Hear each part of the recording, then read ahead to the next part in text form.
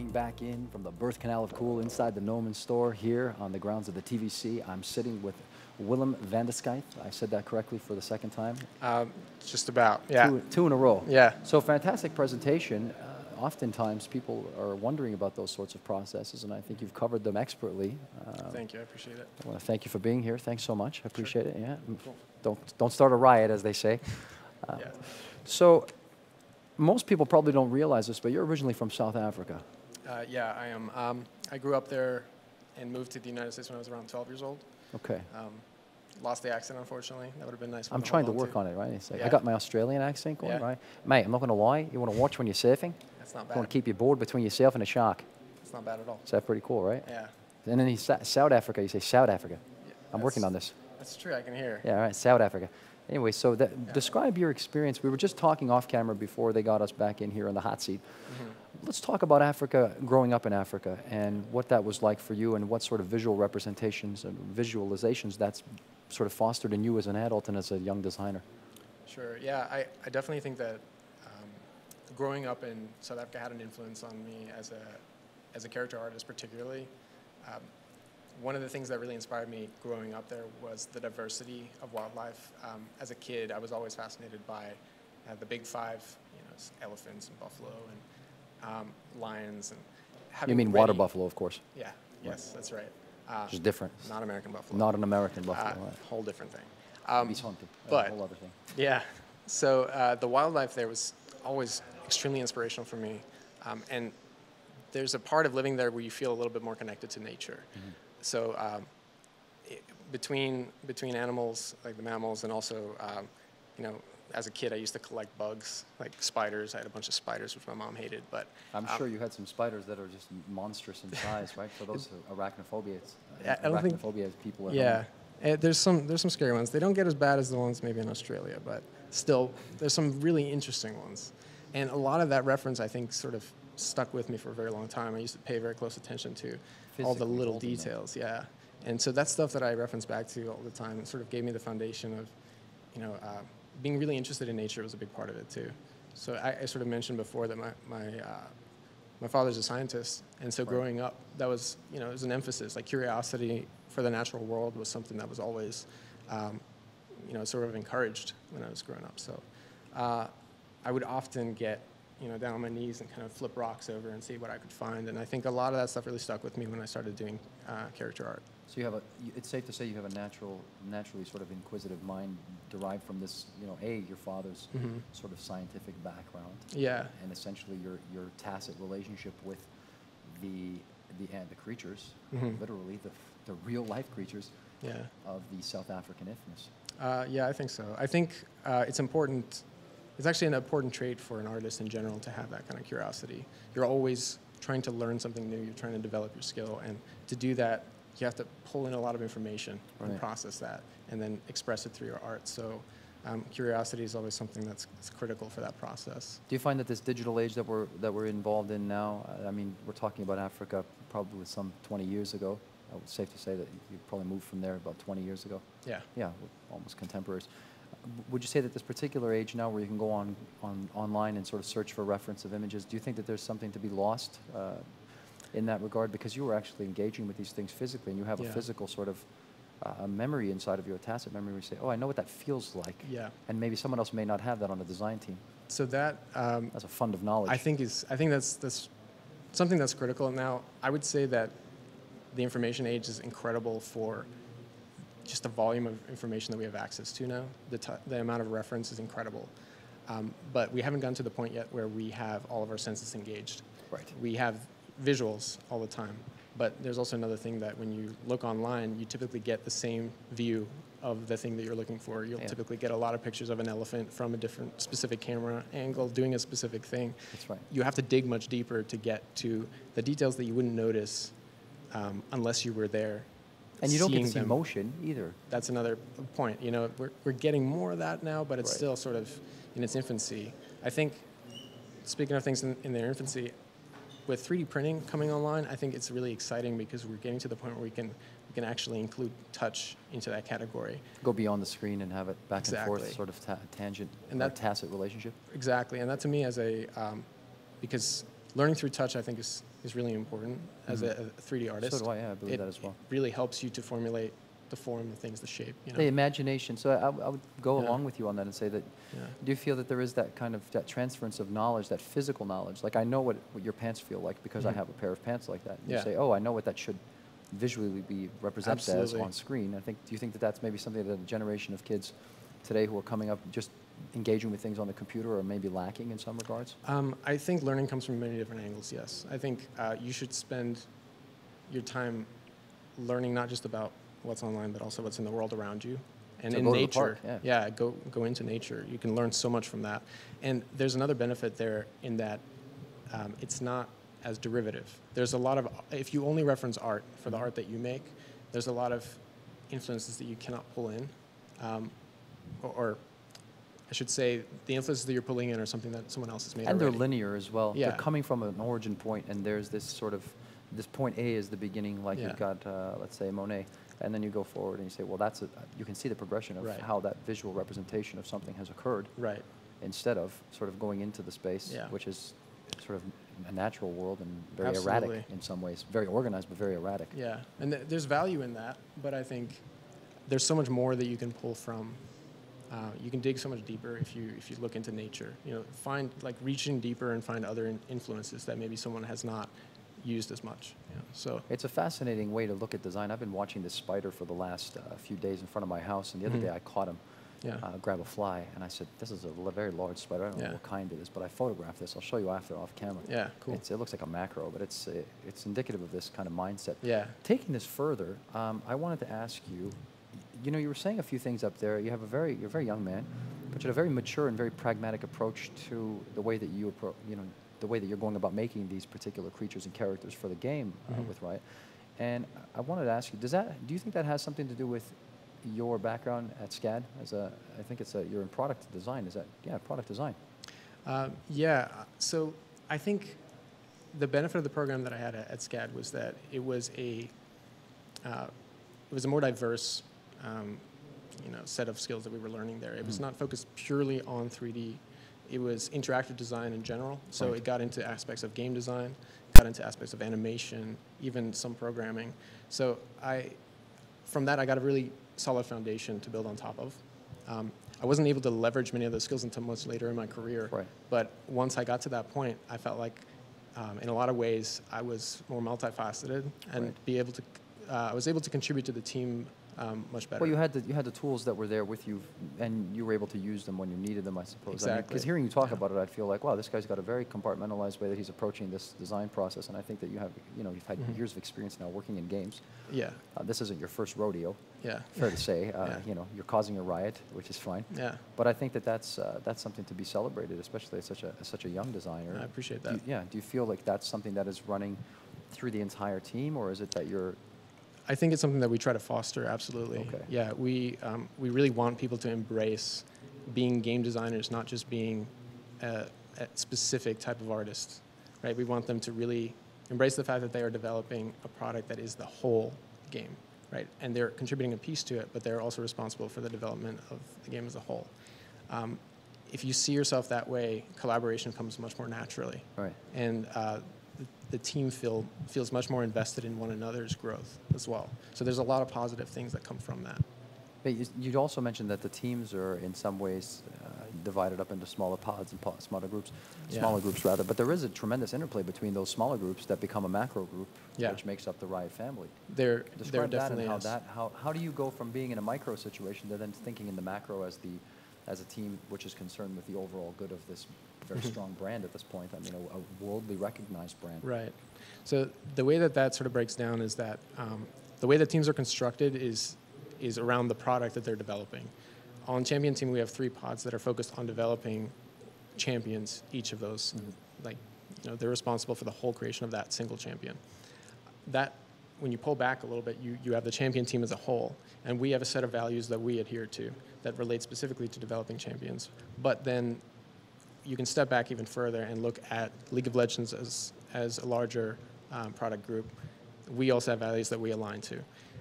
And within that larger group, we share all the time. We share our progress, how much progress we've made on something. We solicit feedback from people that are on on other groups. An artist from, say, a team that develops skins or develops the interface, they are welcome to walk over at any point, ask questions, give us feedback, have discussions about us, about the champion we're developing, and both give us criticisms and also try to understand, the direction that we're trying to go with the champ. So you still have a very collaborative environment where Yeah. you're going back and forth. Everyone is very welcome to come and say, hey, I want Yeah. to talk to you a second, Willem. Yeah, we also have a forum, internal forum where we share our work continuously, so people can always access There's that. a new educational wing that's been born, I understand. I've been told this Yeah. from the inside. Right, I yeah. had some opportunities to speak with some people. We'll throw a shout out to them in a moment. But for now, what can you tell us about this internal learning experience, if you can talk about it at all? Sure. If I've made an error, I'm sorry. No, it's totally fine. So Tad, who was up there presenting with me, is He's taken off. He didn't. Yeah, he took It's off. not under the He bright left white me lights. He by left myself. you here by yourself with the Yeah. sinister man himself. He had important things to do. He's Yeah. a busy guy. So he's actually the dean of that education program. Oh, wow, I didn't realize that. Yeah. I wish we would have spoken more. And he's working on setting that up for us now. It's sort of in its infancy at the moment. We're developing it. Is he still here? I think he took off. All right, well, don't. Yeah. Carry on, I'm sorry. But yeah, it's all right. I'll give you a little bit of what I know at least about it. What he's doing is he's pulling in a lot of the internal talent that we have and getting them trained up so that they can teach classes. Because we have our team is truly like world class. There's some really incredible people there. Absolutely. I'm humbled every day working there. It's Isn't that incredible. something? So we want to leverage those guys to be able to share their knowledge When you throughout say the teach studio. classes, let's clarify this because a lot of people don't have this interior knowledge like we do. What do we Yeah. mean by this when you talk about teach So- classes? When we talk about that, we generally we try to get people that we feel has a very strong grasp of their specific craft. Okay. So it could be an illustrator, it could be a 3D artist, but really almost anyone, even if they're a junior level artist, probably has something valuable that they can share with the team. Okay. So what we do is we have something set up called the discipline communities. So for each specialization, say you're a character artist or an animator, there's a discipline community of people that have that same craft expertise. And within that community, they set up classes, Oh, wow. workshops, Like and things micro like that. guilds. Exactly, yeah. So What a people can come and fascinating attend. notion. I mean, that's Yeah. really something special. Yeah. Wow. And we really encourage everyone to contribute both by teaching and by attending, and it's reinforcing the culture of that discipline, but also, the knowledge share that happens. People really level up because of it. That's So- fantastic. So speaking of the culture, you have your own personal culture outside of work, obviously. You mentioned that you do play the game from time to time. Yeah. League.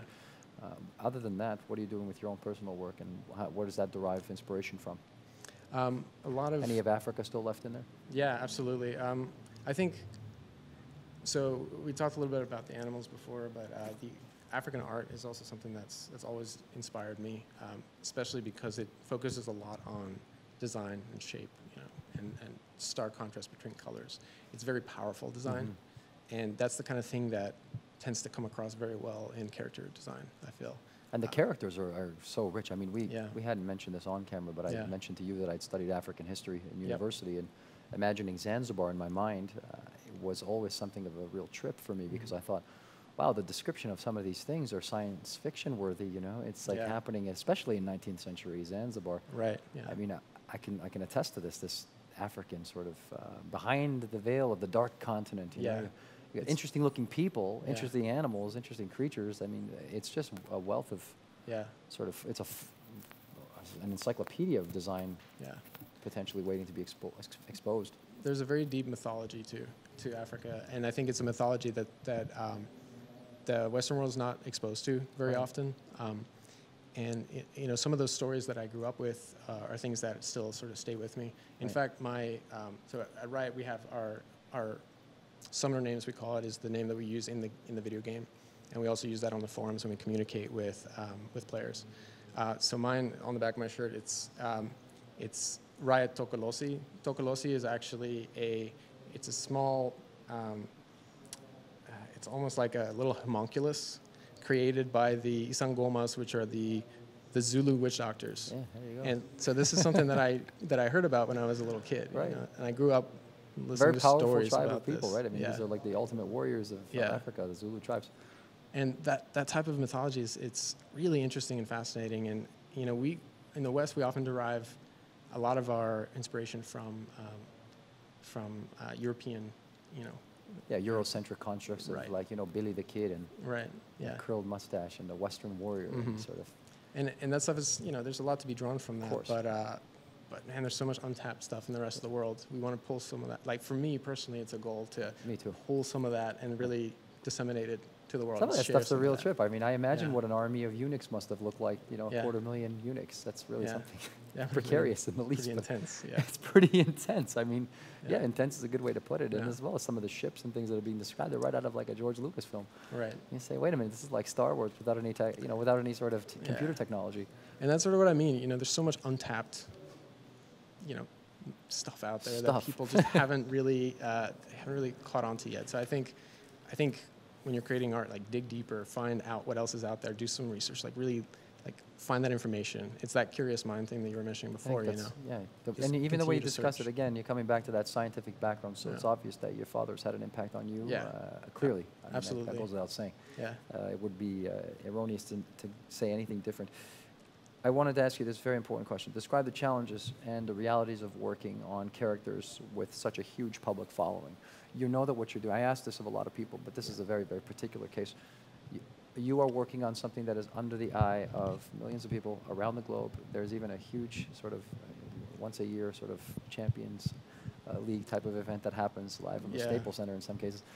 This is a big deal. What you're doing is not something that's just going to be seen and gone. This is happening live and on the cuff. How do you deal with that? Most of the time, I try not to think about it. Right, I'm sorry to put you on the spot, right? Hey, leave it to me to No, put you on the spot yeah, with the no, feather no. boa and the sunglasses.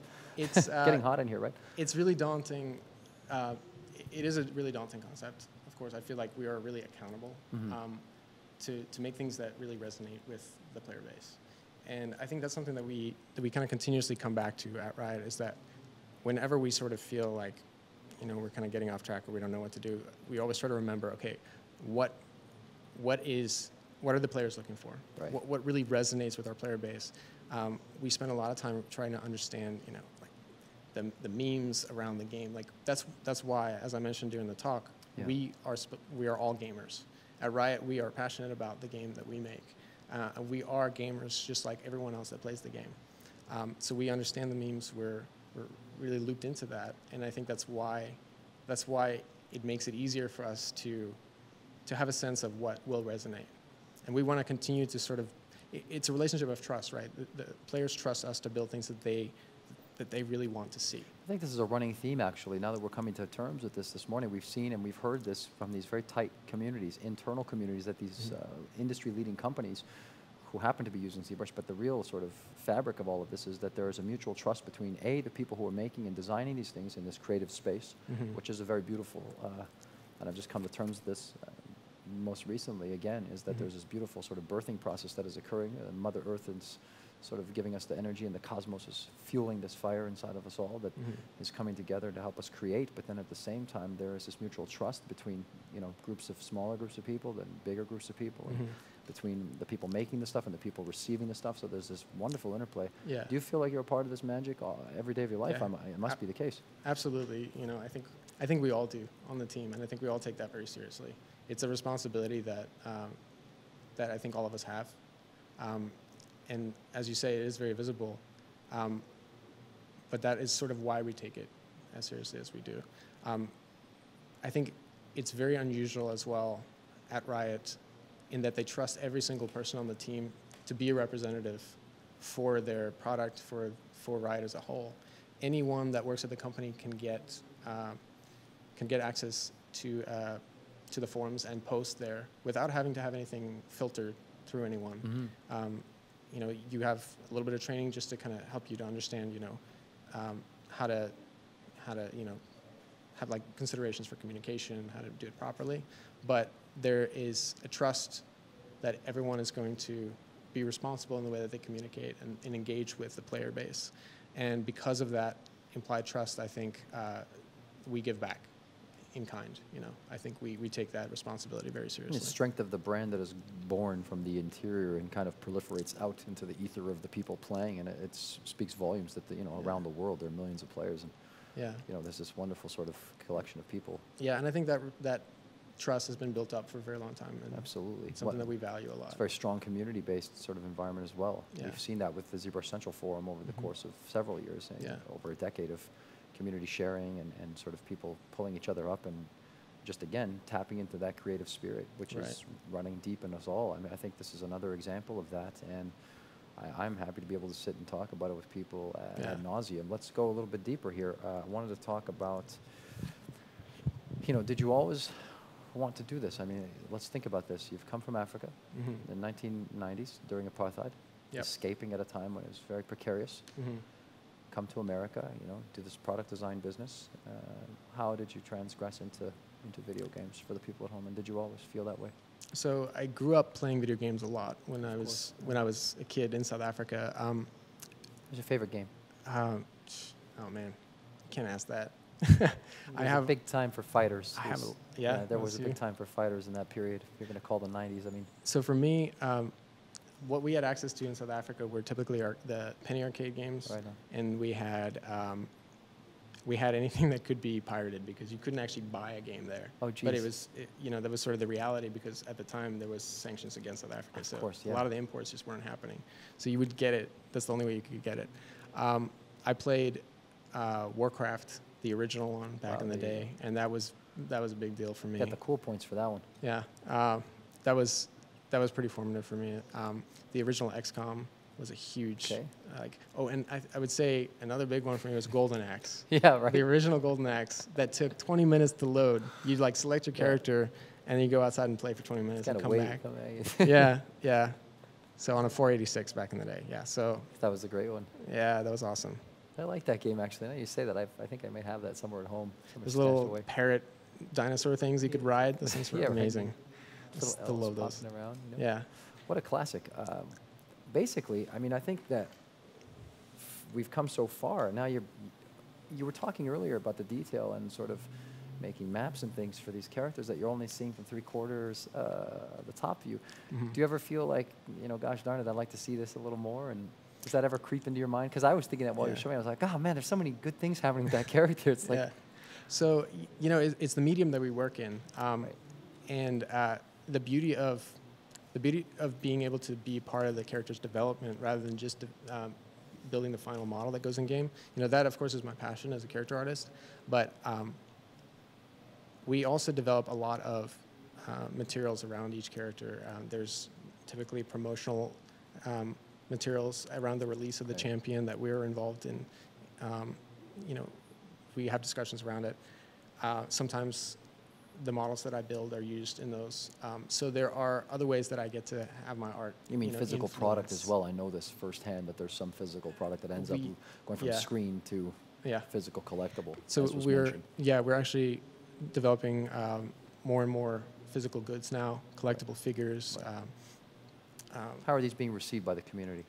So far, it seems like they're very well received. I think we're learning a lot of lessons because just like many things, Riot wants to own any product that we put out there. We want it to be high quality, so we want to do it ourselves. But it's really a very different business than developing a non-physical product. So there's a lot of lessons that have to be learned. So we're going slowly, but I think we're making strides, and it seems like it's being well received at this point. We've got a lot of encouraging feedback on it. So I think it just speaks volumes to the strength of, again, the overall world that's been built. You can really plug and play, and I think that actually serves as let's talk about that from a narrative standpoint. I think that having such a vast world that is so driven by community is also instrumental in facilitating great artwork, because at the same time that you're thinking about what you could be creating, you're being informed by this interplay that's happening between the community and yourself, and you think, oh, well, everyone would like to see something like this. It just makes designing that much easier.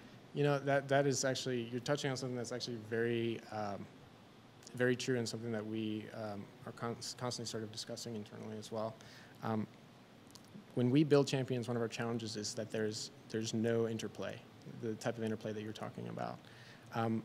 When we redesign champions, which we do from time to time, we kind of reboot them.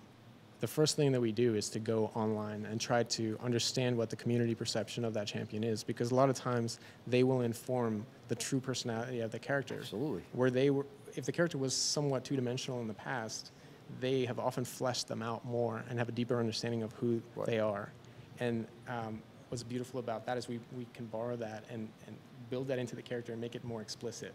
You know, so they are, in a way, collaborating to that process, which I love that. I think a layer of interactive creativity that's occurring between the audience and the producers of the content, which is really something that fascinates me lately. I mean, I've been sort of seeing people doing different things with online comic books, et cetera. This is just another facet of that, you know, in that regard. I mean, I think it's really special. Not only that, but I think we love the fan art and you know, all the spin-offs that some of the players create. There's a lot of people that make their own versions of plushies of the characters and, you know, comic strips and videos and all this stuff. And we love that. We love looking at that stuff, you know, just as much as any other player does. And I guess more in some cases because, you know, it's our baby and you're sort of watching it go into the world and grow into something that's much larger than you ever could have conceived. And it's not until it gets out into the community that I think it really takes on its true form. So we get it up to a certain point on the champion team, but it really comes to life when the community has a chance to interact with it. How they've embraced it and then they take it further. Yeah. And you've seen that, I'm sure, numerous times. Yeah, and they sort of inform what the champion ends up being in the end. Can you describe a particular case as an example? Something one that sticks out most significantly, where you thought, oh, we put this out and it's gone completely in a different direction, maybe? You see that a lot with some of the older champions. Okay. Some of them, they didn't have a whole lot of, they didn't flesh out the backstories as much, or maybe there was some, like, you know, gaps there that people didn't quite understand.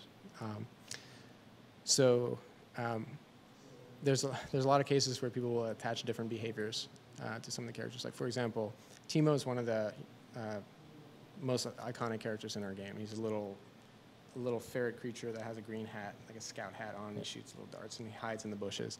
And he, you know, he's like a very innocent-seeming character when you play him. But the way that he comes across in game is terrible. He like jumps out of bushes.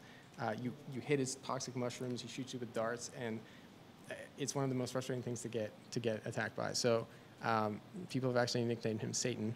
So they refer to him as Satan in the context of League of Legends because he is a pretty evil character when you have to go up against him in many cases. And so what has evolved is that his personality is actually the way that he's portrayed in a lot of fan art is as this maniacally friendly, because that's how he's presented, character that has this really dark side. But then the beauty is that we sort of spun off of that. Right. And then the latest skin we put out for him is a post-apocalypse skin where he has taken on that persona. And he's grizzled and war-torn and battered. And he talks, like, all of his dialogue talks about all of his lost friends. And I think that really resonated. That resonated so strong. Yeah. So you see that in that capacity, the community is informing design in the game, which I think is like just a trip, because it's like the whole world is involved in creating this thing. Yeah, it's like a massive collaboration, really. Yeah. And you guys are just facilitating the physical realm. Speaking of which, I was going to touch base with you. I want to touch base with you on one last thing. Let's talk about really quickly the recent discovery of a new human ancestor in Africa. How do you feel about it? I think is incredible. Anything that can further our knowledge of our origins, I think, is super exciting. Yeah. And you know, it serves creativity too. You know, you see kind of like where our roots are. Yeah, and it proves the point that nothing is linear and everything is sort of percolating on top of one another. Yeah, it's constant iteration, just like in art, right? They're giving me speaking of percolating, they're percolating the finger behind the camera, the spinning finger of death for wrap it up. I want to say on behalf of myself and Willem here, also want to shout out to Kenny Carvalho. We're looking at you, pal. All the best to you and the rest of the Riot team. It was a pleasure hanging out with those guys on the beach. I want to thank you on behalf of myself and the entire Pixelogic team. It was a pleasure. Let's take it back over to the rest of the team in the green screen hangar here at the Nolan School. Louis Tucci, on behalf of Willem, we'll see you inside.